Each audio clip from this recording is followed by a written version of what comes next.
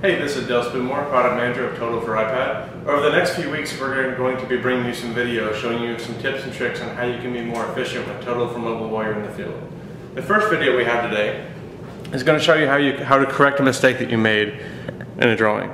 So you'll see I have this drawing here, and it's not quite lining up because this line here should actually be 13.8 instead of 11.8. So to correct that, we're going to select the wall. Well, first you need to be in modify mode, so make sure that you tap the modify button in the top left.